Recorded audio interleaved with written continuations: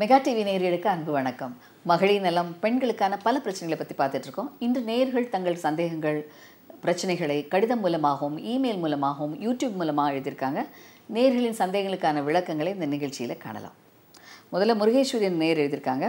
Ma'am, எனக்கு marriage ஆகி 1 year ஆகுது. ஃபர்ஸ்ட் டைம் அபார்ட் ஆகிருச்சு மேம். அப்புறம் கன்சீவ் ஆகலை. என்னால் கருத்தரிக்க முடியுமா? முருகேஸ்வரி ரொம்ப கவலைப்பட்டு இருக்கீங்கன்னு தெரியுது.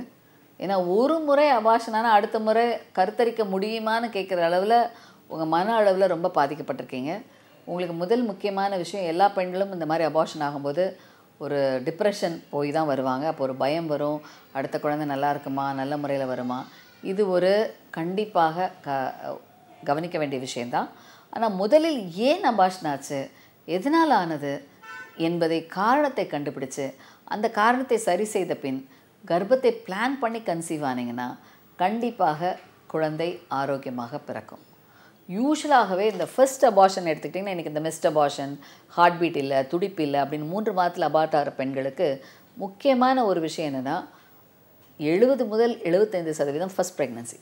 இந்த ஃபர்ஸ்ட் ப்ரெக்னன்சி வருவது எந்த காரணமும் இல்லாமல் நிறைய நேரங்கள் அபார்ஷன் ஆகலாம். ஸோ அதை நினைத்து நீங்கள் அதே மாதிரி ஒரு பிரச்சனை திரும்ப வருமோ அப்படின்னு கவலைப்படாதீங்க. ஆனால் எதுவாக இருந்தாலும் அடுத்த கர்ப்பத்தை நீங்கள் பிளான் பண்ணுவதற்கு முன்பாக முறையாக உங்களை பரிசோதித்து என்ன காரணத்தினால அபார்ஷன் ஆகிருக்கலாம், அதெல்லாம் சரியான முறையில் இருக்கிறதா, அதுக்கு ஏதாவது சப்போர்ட்டிவ் எடுக்கணுமா என்பதை தெளிவாக ஒரு கவுன்சிலிங், ஒரு பரிசோதனை முறை இதை செய்து அதன் பின் அடுத்த கர்ப்பத்தை பிளான் பண்ணி கன்சீவ் ஆனீங்கன்னா கண்டிப்பாக ஆரோக்கியமாக குழந்தை பேர் பெற முடியும்.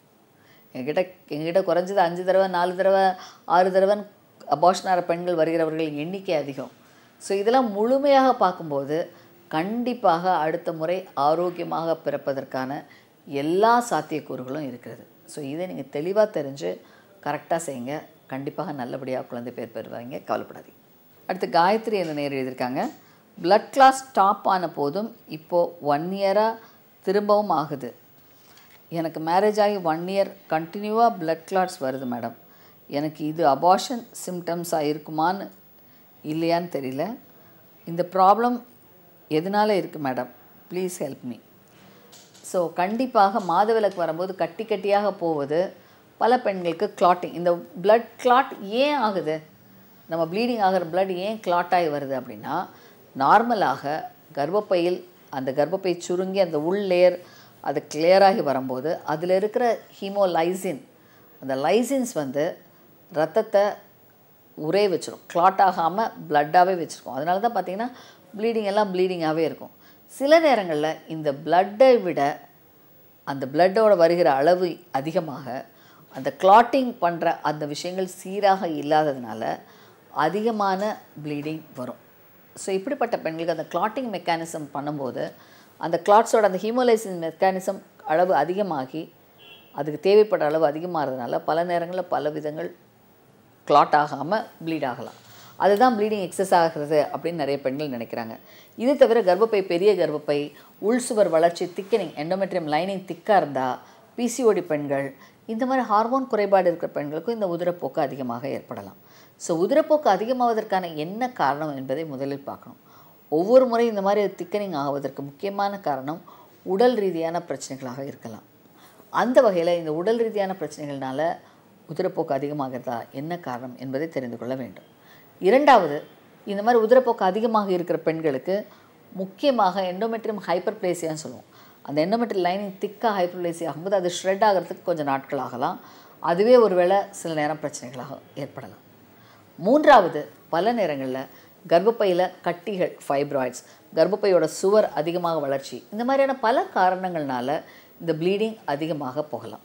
ஸோ கண்டிப்பாக ஏன் ப்ளீடிங் அதிகமாகிறது என்பதை பரிசோதித்து கர்ப்பப்பை பிரச்சனையா, உடல் ரீதி பிரச்சனைகளா, இல்லை இரத்த குழாய் கண்ட்ராக்ட் ஆகாமல் இந்த மாதிரி பிரச்சனைகள் வருதா என்பதை முறையாக பரிசோதித்து, பல நேரங்களில் இந்த ப்ளீடிங் டயசிசிஸ், அதாவது இந்த ப்ளீடிங் ப்ராப்ளம் இருக்கிற பெண்கள் கூட இந்த மாதிரி டைமில் ப்ளீடிங் நிறையா போகும். அதை கண்ட்ரோல் பண்ணுறதுக்கே அப்புறம் ட்ரீட்மெண்ட் கொடுத்தா தான் கண்ட்ரோல் ஆகும்.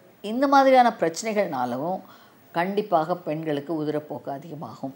ஸோ உங்களுடைய பிரச்சனை எதனால் ஏற்படுகிறது என்பதை வெறும் ஒரு ஸ்கேனல் மூலமாக கண்டுபிடிக்க முடியாது. அதற்கு சில மருத்துவ முறை, சில ஹார்மோன் டெஸ்ட்டு தேவைன்னா ஒரு ஸ்கேன், தேவைன்னா 1 day அட்மிஷன். இந்த விஷயங்களை பார்த்து இதில் என்ன காரணம் என்பதை புரிந்து அவங்க எத்தனை பேட் வைக்கிறாங்க, எத்தனை விஷயம் பார்க்குறாங்க, இது எவ்வளோ குறைவாகுது, இதற்கு சப்போர்ட்டிவாக எப்படி அயர்ன் கால்சியம்லாம் கொடுப்பது என்பதை முறையாக நாங்கள் பிளான் பண்ணி கொடுக்குறோம். இதன் வகையில் காரணத்தை கண்டுபிடிச்சி சரிப்படுத்தலாம். அடுத்து உதிரப்போக்கு அதிகமாகும் போது அதை ரெப்ளனிஷ் பண்ண அயர்ன் கரெக்ஷன், அனீமியா கரெக்ஷனை சரிப்படுத்தலாம்.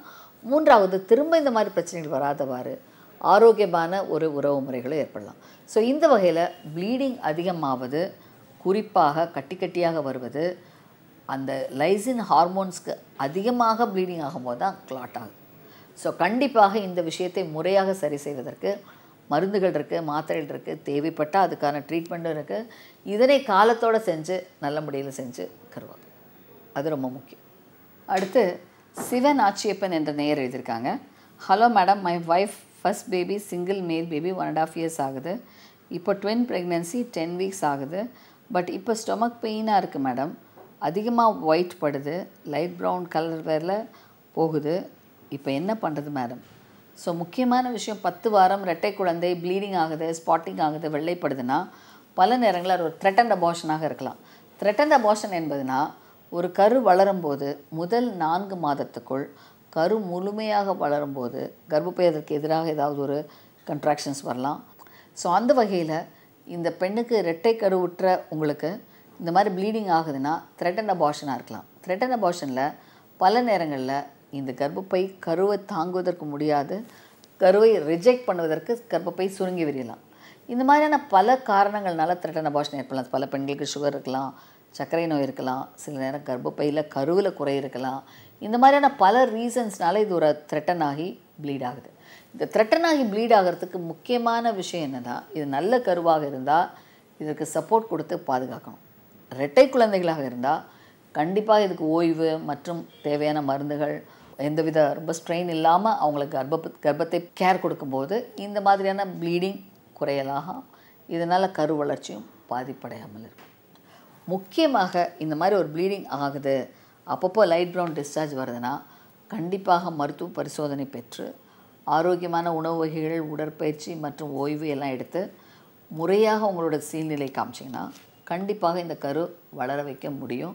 யூஸ்வலாக இந்த த்ரெட்டன்ட் அபார்ஷன் 8 weeks 7 weeks ரேஞ்சில் வரும், பல நேரம் 10 weeksல கூட வரும். ஸோ இதற்கான காரணத்தை கண்டுபிடிச்சி அதற்கான ட்ரீட்மெண்ட்டை கரெக்டாக பண்ணோன்னா கண்டிப்பாக இந்த கருவை காப்பாற்ற முடியும்.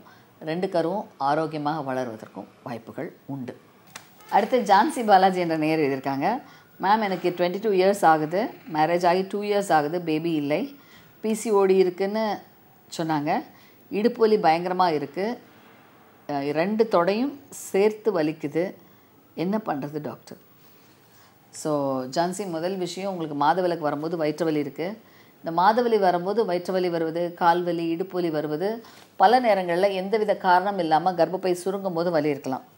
2வது, அந்த சுருங்கும் போது அந்த நர்வ்ஸ் எல்லாம் அது கண்டக்ட் ஆகிற ஏரியாஸ் எல்லாம் பெயின் இருக்கலாம். 2வது, கருவுற்ற பெண்களுக்கு பல நேரங்களில் இந்த மாதிரி வலி ஒரு த்ரெட்டன்ட் அபார்ஷனோட ஆரம்பமாக இருக்கலாம்.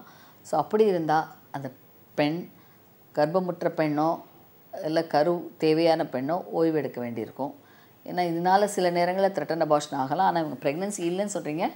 இருந்தாலும் மாதவிலக்கு வரும்போது இந்த மாதிரி வலி வருவதற்கு முக்கியமான காரணம் கர்ப்பப்பை பொசிஷன்ஸ், தொத்துக்கள் மற்றும் இன்ஃபெக்ஷன்ஸ், கர்ப்பப்பையில் இன்ஃபெக்ஷன்ஸ். பல நேரங்களில் இந்த உணர்வு மூலமாக அந்த கர்ப்பப்பை சுருங்கும்போது அதோட நர்வ்ஸ் ரேடியேஷன் அதெல்லாம் தொடையில் தான் ரேடியேட் ஆகும், பேக்கில் ரேடியேட் ஆகும். இந்த மாதிரி ரேடியேஷன்ஸ்னாலேயும் பெயின் வரலாம். ஸோ கண்டிப்பாக இந்த மாதிரி வலி வந்தால் மருத்துவரை சந்தித்து ஒரு ஸ்கேன் எடுத்து பார்த்து வேறு ஏதாவது இன்ஃபெக்ஷன்ஸ் இருக்கா, தொத்துக்கள் இருக்கா என்பதை உறுதி செய்து அதற்குண்டான தீர்வையும் கரெக்ட் பண்ணிங்கன்னா இந்த பிரச்சனையை தாங்க உங்களால் முடியும். அதற்கான தீர்வும் உங்கள் பேஷண்ட்டுக்கு சொல்ல முடியும். அடுத்து ஷக்கிலா நேர் எழுதியிருக்காங்க. Hi ma'am, you are very amazing, clear explanation ma'am. Thank you Shakeela. எனக்கு மேரேஜ் முடிஞ்சு 7 months ஆகுது. லாஸ்ட் மந்த் ஓவுலேஷன் டேட் வந்த போது கான்டாக்டில் இருந்தோம். ஆனால் டேட்டு ஆகிறதுக்கு 5 days முன்னாடியே பீரியட்ஸ் வந்துடுச்சு. எனக்கு ரொம்ப கஷ்டமாக இருக்குது. ஏன் இப்படி சீக்கிரமாக பீரியட்ஸ் வரணும்? நெக்ஸ்ட் நான் பேபிக்கு என்ன பண்ண சொல்லுங்கள் மேம், ப்ளீஸ் ரிப்ளை பண்ணுங்கள் மேடம், ப்ளீஸ். ஷக்கிலா, முதல் விஷயம், நீங்கள் கல்யாணம் 7 மாதம் தான் ஆகுது. ஓவலேஷன் ஸ்டடிலாம் 7 மாதத்தில் பார்த்தீங்கன்னா மன அழுத்தம் அதிகமாகும். ஸோ தற்காலத்தில் நமக்கு அதிகரித்து வருகிற பிரச்சனை என்னென்னா, பல நேரங்களில் இந்த கேட்ஜெட்ஸ்னால், நெட்டுனால், கூகுள்னால் பல நேரங்களில் ஓவலேஷனாக என்ன, எத்தனாவது டேயில் கருமுட்டை வெளியாகுது, கருமுட்டை வெளியாகிற டேட்டு, இதெல்லாம் எண்ணத்தில் கொண்டு நீங்கள் ட்ரை பண்ணிங்கன்னா மன அழுத்தம் கண்டிப்பாக அதிகமாகும். ஒரு பெண் ஆண் கருத்தரிப்பதற்கு தொடர்ச்சியான தாம்பத்தியம் இருக்கணும். எந்தவித கணக்கும் இல்லாமல், மன அழுத்தம் இல்லாமல், ஹாப்பினஸாக செக்ஷுவல் லைஃப் செஞ்சிங்கன்னா கண்டிப்பாக குழந்தை பேர் பெற முடியும். இவை இல்லாமல் ஒரு மன அழுத்தத்தோட, ஒரு குறியோட இந்த மந்த் குழந்தை நிற்குமா, நம்மளோட கல்யாணம் பண்ண அந்த பொண்ணு குழந்தை வந்துடுச்சு, இந்த மாதிரி மனக்குழப்பத்தோடு நீங்கள் தாம்பத்தியம் இருந்தீங்கன்னா கண்டிப்பாக அதனால் எந்த பிரயோஜனமும் இருக்காது. மூன்றாவது முக்கியமான விஷயம் பலரும் எதிர்நோக்கிற ஒரு விஷயம் 7 மாதத்துக்குள்ள கன்சீவ் ஆயிடணும். எப்படி முடியும்? 1 வருட காலம் எந்தவித தடையும் இல்லாமல் தொடர்ச்சியாக தாம்பத்தியம் இருந்து குழந்தை பேர் பெறாத தம்பதியினர் தான் குழந்தையினால் பாதிக்கப்பட்டவங்கிறோம். ஸோ அப்படிப்பட்ட சூழ்நிலையில் எந்த பிரச்சனையும் இல்லாமல் இருந்தாலுமே ஒரு ட்ரை பண்ணி கொஞ்சம் நாள் ஆகும்போது தேவையில்லாத குழப்பம் பண்ணி அந்த மன அழுத்தத்தினால குழந்தை பேர் தள்ளி போடும் பெண்கள் எண்ணிக்கை அதிகம். ஸோ கண்டிப்பாக இந்த விஷயத்தை மனசில் வச்சுக்கோங்க. டென்ஷன் இல்லாமல் இருங்க. நாட்களை டேட்லாம் குறித்து வைக்காதீங்க. உங்களுடைய பீரியட்ஸ் வரதை பற்றி நீங்கள் கவலைப்படாதீங்க. கண்டிப்பாக கரெக்ட் பண்ணலாம். இந்த கர்ப்பத்துக்கு சில நேரம் இந்த ப்ளீடிங் ஆச்சுன்னா ஒரு சப்போர்ட்டிவ் மெடிசன் எடுத்துக்கொண்டால் இந்த ப்ராப்ளம் 95% கிளியர் ஆகும். கரெக்டாக பார்த்துக்கோங்க. அடுத்து ராஜாத்தி என்ற நேயர் எழுதியிருக்காங்க. ஹாய் மேம், மேரேஜ் ஆகி 3 monthஸில் ப்ரெக்னெண்ட்டாக இருந்தேன்.